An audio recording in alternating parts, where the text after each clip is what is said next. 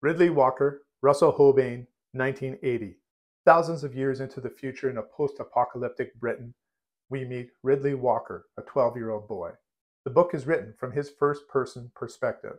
It is written in an English which is difficult to recognize. This novel, only 220 pages, took me maybe 3 or 4 times it would normally take me to read a novel this length. But this challenging read forces the reader to slow down and ponder and think about the things that Ridley is telling us. Ridley's father dies, and he has to find his way in this post-apocalyptic world. The reading experience itself is what makes this novel special.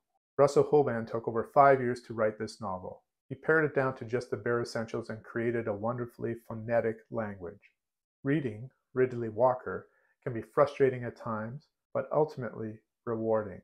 If you would like a challenging SF read, give Ridley Walker a try. I give it 9 out of 10.